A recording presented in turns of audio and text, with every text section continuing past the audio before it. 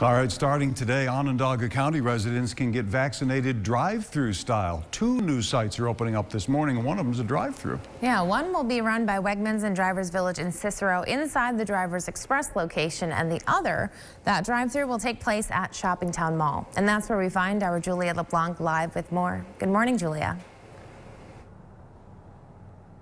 Good morning, Dan and Nicole. Yeah, Onondaga County now owns this entire property after a very long tax settlement, which ended in December. And today, they're putting it to good use. They're hosting their very first drive-through vaccination clinic. You can see they've already got their emergency management truck here. So each day, they're expecting hundreds of cars to line up outside of the vacant mall. People will pull up. They'll get their shots, they'll wait 15 minutes to make sure there's no allergic reactions, and then they'll drive away. County Executive Ryan McMahon says this is coming after concerns from people who don't feel comfortable going indoors to get their shots. This way, he hopes to reach more people. That's been a common theme for McMahon, who says it's getting harder to fill vaccination appointments without eligibility expanding. Though public-facing employees became eligible last week, he says they're pretty much done vaccinating that group of people.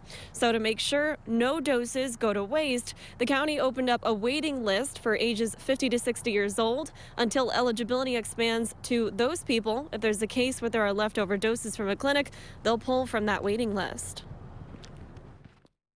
The demand's different in each community. It's not the same throughout New York State. And so again, that's why traditionally counties run these vaccination processes.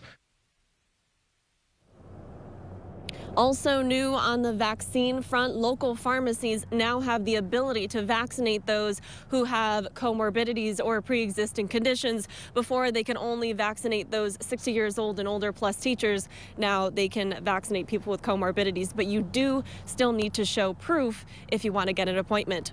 We're live at the old ShoppingTown Mall. Julia LeBlanc, News Channel 9.